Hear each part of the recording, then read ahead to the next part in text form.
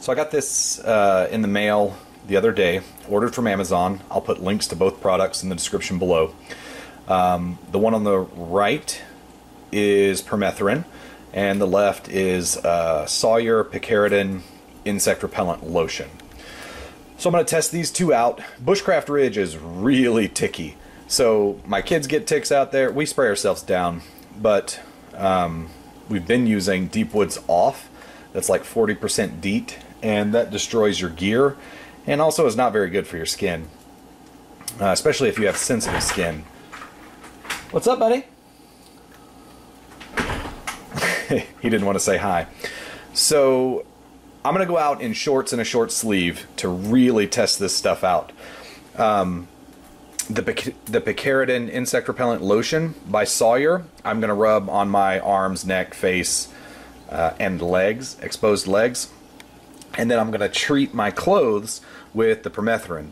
So read the instructions if you order this stuff, but essentially you spray it on your clothes, let the clothes dry, and they're good for 6 weeks or 6 washes. And these are the clothes I'm going to spray. Bam! And one underwear from Walmart. Bam! Camo shorts, also from Walmart.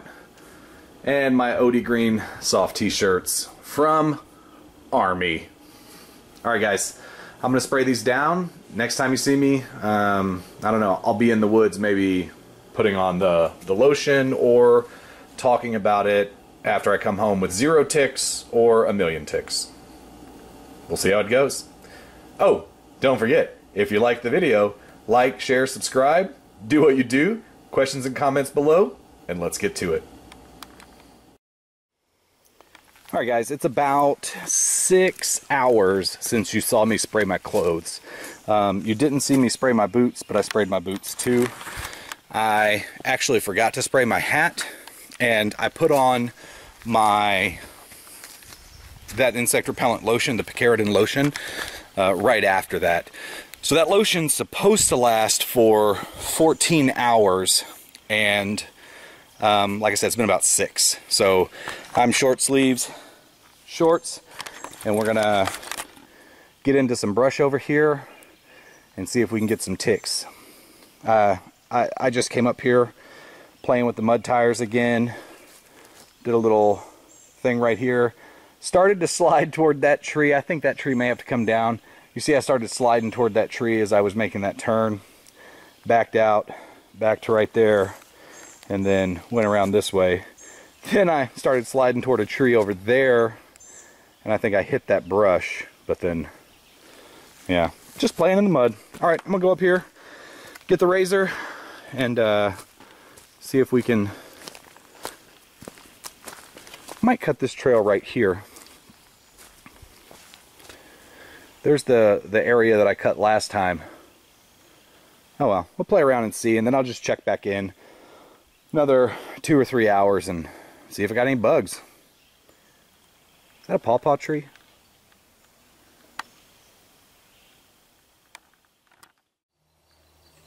So once I backed the razor out, I noticed that there was this little nest here, and unfortunately Mama laid an egg in it.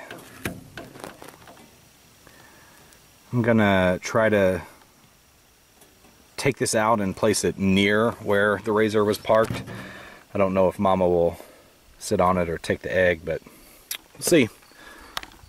Sorry, little guy.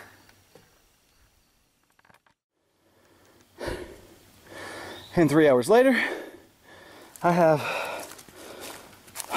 was just gonna clear a narrow path here, but I started pushing my brush pile, a smaller brush pile back. I left this, I think it's a pawpaw tree, but I cleared out all of this stuff, and there was all these dead logs laying down here, you see. And I was just gonna cut this path to the other side, and I used nothing but my Gerber Freescape hatchet, which is it's just a Fisker's hatchet with a green handle and the Gerber logo on it. I got a super good deal on it. And then, of course, I can't stop, so I cleared off the area leading up here. And then I also chopped all the brush up to here and made this little path that I talked about wanting to make to the back corner. Probably take that little one down. But now see, that's what I got up to yesterday right over there. And now I have this whole path, and I said I was going to connect these, and I think I can connect that right around there and then back down. So the bugs don't seem to have been bothering me. No mosquitoes, gnats. I don't have any visible bugs. I'll check back in once I get home and take a shower, check myself thoroughly.